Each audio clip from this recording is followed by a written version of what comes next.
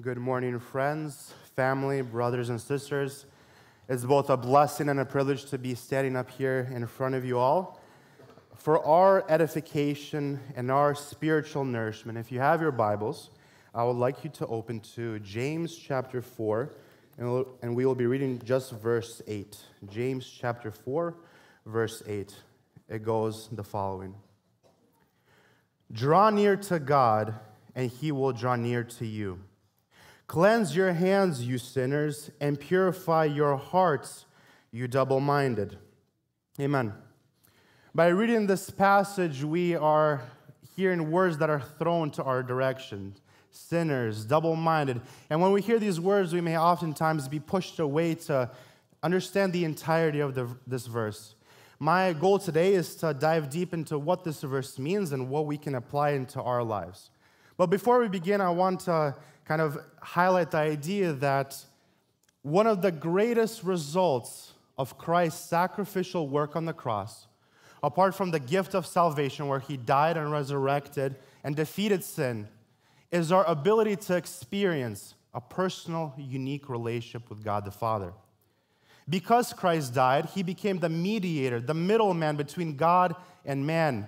And because of that, the veil was torn. We can now have community and connection with God in fellowship directly to him. Now we can experience the intimacy that was intended for the Creator and his creation in the very beginning when he created the world. But I'm here to say that although we can acknowledge the truth that we can have a personal relationship with Christ, with God, and in unity with the Holy Spirit, we oftentimes fail to strive and seek God in our ways. You see, we come to God when we're in a time of need, when we have problems, when we have so much stuff on our shoulders that we just don't know who to go to. And I'd rather have us go to God rather than search for the answer in the world, in our coworkers, in our friends, or on social media. You see, there's no problem with coming to God with our problems. The problem is when we use God to get everything that we want. Oftentimes, I'm guilty, you're guilty of asking God for things and never giving anything back to God. We use God for our own gain. We come to him when it's convenient for us, when we're comfortable, when we have everything we desire. And then when God wants to discipline us, he wants to submit us, he wants us to teach us to leave our sinful ways, we get a little bit uncomfortable. We decide to, I'm going to take a step back. I'm not really ready to fully commit to you. And this cycle repeats time after time. We have problems, we come to God. When God wants to discipline us, we leave God's presence. We could come up with lots of excuses or reasons why one person would sway away from God so much, left and right and left and right.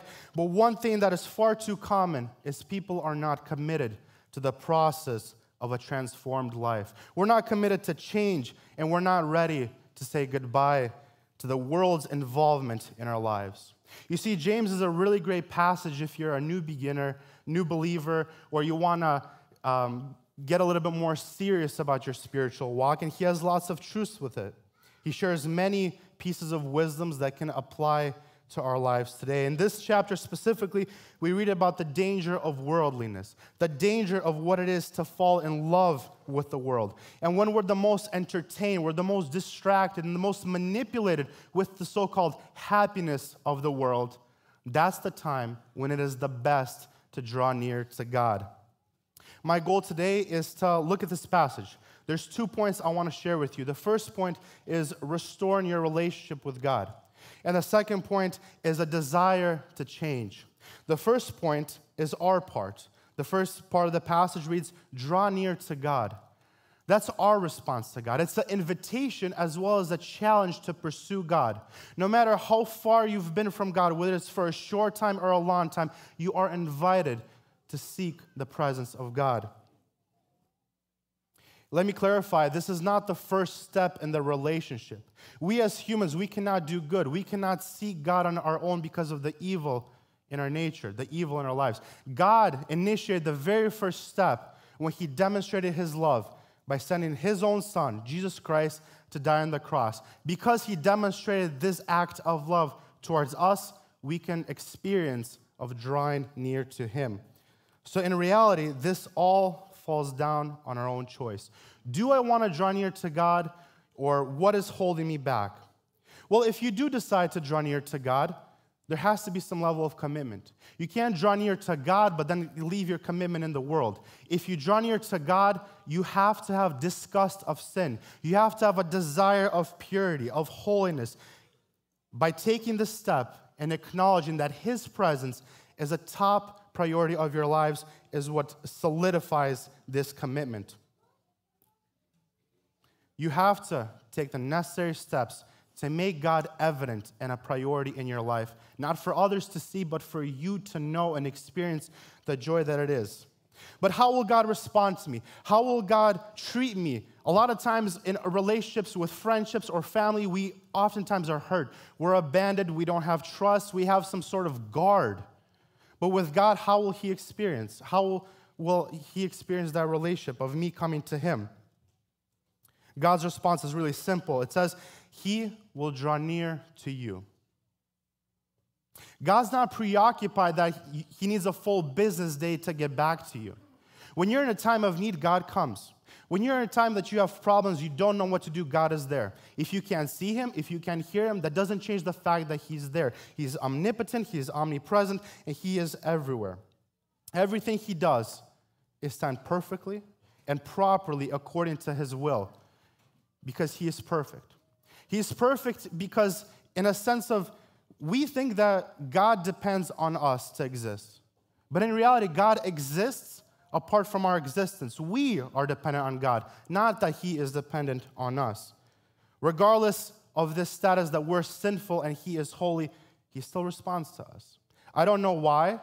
Maybe the fact is that we are His creation and He loves us and He wants to be a part of our lives, but He cares for you. He wants to know how you feel. He wants to know what you desire the most in your life. He wants to know what hurts you and what makes you happy. He wants to know what fills your mind and just give it to Him. A lot of the times we experience relationships that are oftentimes one-sided, where I give my energy, I give my time, I give the resources, I give the finances, and the other person just ignores me, doesn't read my messages, doesn't talk to me. God isn't like that. With God, you will never experience a one-sided relationship. And if you do, the one-sidedness will come from your direction, where God will give you blessings. He will give you food, time, money, friends, everything to bless you and equip you. But you will leave Him ignored.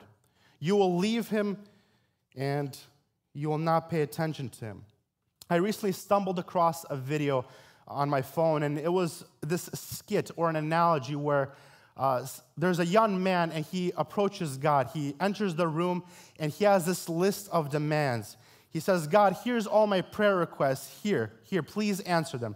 And God takes this list and He reads over it and He's like, done. But how are you? And by the time He says, how are you, the man left and shut the door.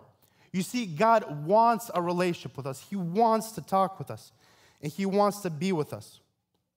But there's a problem.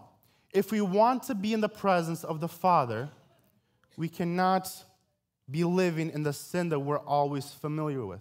The sin that is ruling in our hearts, we cannot be in the presence of God because of that aspect. Our relationship with sin should be non-existent. Our relationship with sin should be at zero because we are with the Father. So my question is this: how can you have a relationship with God if you have a hard time committing the sins time after time? You see, one has to go. It's either you're enjoying and entertaining the sins, or you're fleeing and escaping the sins. If you enjoy the sins, you're not going to have a great time in the presence of God because you're always going to have the guilt, the shame, just like Adam and Eve experienced. They hid from God. But my, challenge is to be like Joseph. When he saw Potiphar's wife, when she was tempting him to do inappropriate things, he was fleeing and running. He did not want to be in the presence of sin. And when we flee sin, we want to escape it. And when we flee sin, we have a deeper understanding of what we truly desire. Which brings me to my last point, is a desire to change, right? When it says, draw near to God and God will draw near to you. Cleanse your hands, you sinners, and purify your hearts. There has to be a desire to change both externally and internally. The first point is externally, of cleansing your hands, right? That's more the physical action. That's more of what you do, what you say, how you make people feel. Are you negating someone? Are you putting someone down? In other words, are you glorifying God with what you are? If you're not, put it away, because it does not belong in your life. Essentially, you have to throw away everything wrong in your life to start off from a clean slate. So what kind of actions are you doing that you have to have cleansing from? You don't cleanse your hands if you're sitting at home doing nothing. Your hands are clean, unless you do some physical labor. But if you're out on the field where you're working in the dirt, you have filth, you have sweat, you have blood, that's what God doesn't want. He wants us to be clean, He wants us to be pure, and He wants us to be more like Him. Isaiah, in the first chapter, writes in his book, Isaiah chapter 1, verse 16 says this, "Wash yourselves, make yourselves clean, remove the evil of your deeds from before my eyes, cease to do evil." Whatever you're doing, God can see. We all know that, we all are aware of that. But for some reason, we don't stop what we're doing. We continue because we have temporary pleasure. But here's a command where we have to leave everything. There could be an external change where you stop all the actions that you do, but oftentimes we can hide our actions. We can be all of a sudden good. We can treat people better. We can be better, but we can also hide things. We can also not show our true intentions, and in reality, we can fool people. We can come out and sing, we can preach, we can lead Bible studies, we can serve God, but if it's not here and if it's not true, it will be evident. It will be shown. All the actions we do will be evident in the light. And all the actions that we do, first and foremost, stem and are rooted in our heart. That's where the truest and most genuine desires lay. How would people treat us if they could see what we think? If they could see our truest intentions? Many of us would be behind bars. And we would have shame and we have guilt. But people can't read our thoughts, but God can. And all of a sudden, we're not fearful of how God sees our heart. It says God knew David's heart. You know, God has the ability to pierce through anything and see the heart. But yet, God gives us grace and doesn't punish us at the very spot that we stand. What's the difference? Cleansing, purifying. Cleansing is more like maintenance or like upkeep. If you bought a new car and you have kids in the back seat and you have to feed them crackers or something to distract them from the long road trip, and they throw the crackers all over your brand new car, you will get up, you will pick up the crackers, and you will upkeep and maintenance your car, right? But if you have a teenager that you've gotten them Caribou or something like a coffee and they spill, well, you can't pick up coffee. You have to get a purifier, a vacuum, and suction all the coffee out. It's a deeper process. And that's what purifying is. It's a deeper process, a deeper cleansing, while cleansing is just maintenance. Jeremiah writes in Jeremiah 4:14, saying, "O Jerusalem, wash your heart from evil that you may be saved. How long shall your wicked thoughts lodge within you?" You can't let these sinful, bad thoughts rule your day-to-day life. You can be the most caring, you can be the most loving person, but if you're constantly thinking and doing things that are wrong, and it's going through your mind 24/7, eventually you're going to lash out when you're vulnerable, when you're weak, and you're going to act the sin that was first rooted in your heart. Jeremiah is saying, leave these thoughts from your head. And the last part is double-minded. Double-minded is more like a hypocrite, someone who is really unstable, someone who is not sure with where he stands. He's indecisive, he's unorganized, and that's definitely someone we don't want to be around with, right? Because when hard things come, they leave. And when easy things come, they stay. They can say they trust in God. They can say that they love Him, but when problems arise, they are the very first to leave God, and their faith won't be growing, and their commitment will be shown that it was vain. But before we kind of finish off this message, I want for our encouragement to look at the order of this verse. It goes off as Draw near to God, and he will draw near to you. Cleanse your hands, you sinners, and purify your hearts. It doesn't go like this. It doesn't say, cleanse your hands, you sinners, and purify your hearts. Then draw to God, and he will draw near to you. God doesn't have some kind of requirement for you to be holy, pure, and then come to him. God says, come to me as you are. You are heavy, laden, and burden-hearted. God doesn't expect you to be perfect. When people expect you to be perfect, that's understandable because we have high standards. But God accepts you for who you are. What you've done, what you've said, God still loves you. Because when you come to him as humbly, as open as you are, he will mold you more into the image of Christ. And that's the goal of every believer. We will be accepted, we will be loved, and we will be appreciated by God because we are his creation. And the scriptures clarify that. So my application to you is this. How do we take this and apply it to our lives?